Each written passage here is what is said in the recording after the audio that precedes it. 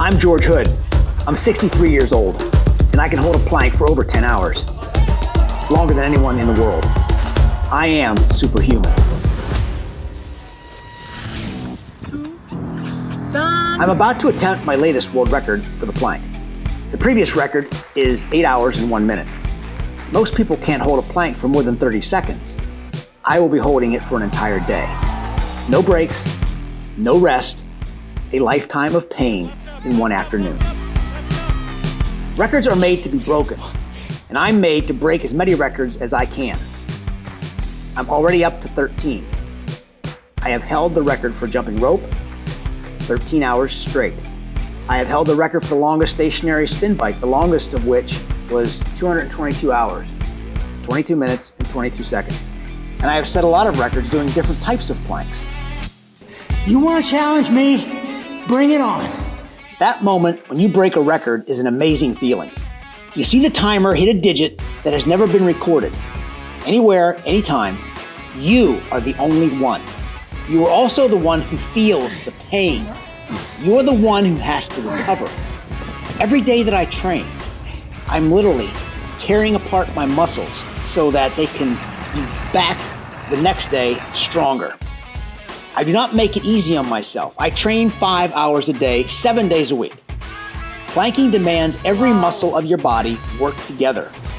So rain or shine, I'm challenging myself. I'm spending long hours in my home gym and finding new ways to shock my system.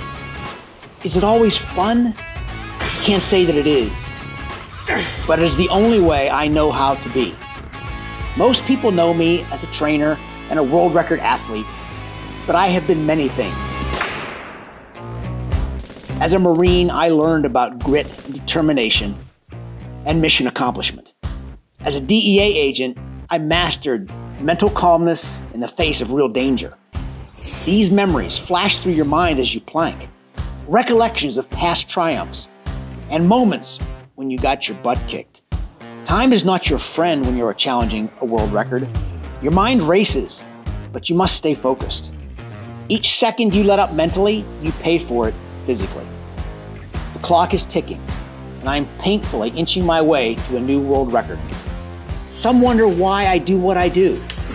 Well, I do raise money for charity, this time for a local mental health organization. I train the next generation of athletes, and I hope to inspire others to push themselves. But the answer isn't that simple.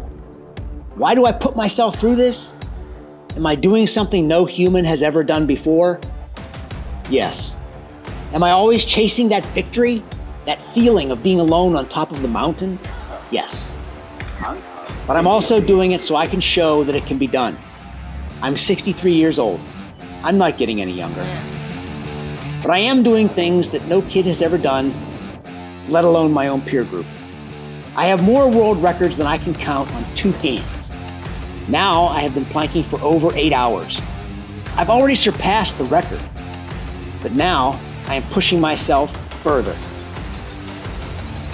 I am now alone on top of the mountain once again, until I set my next world record, most push-ups in 1 hour.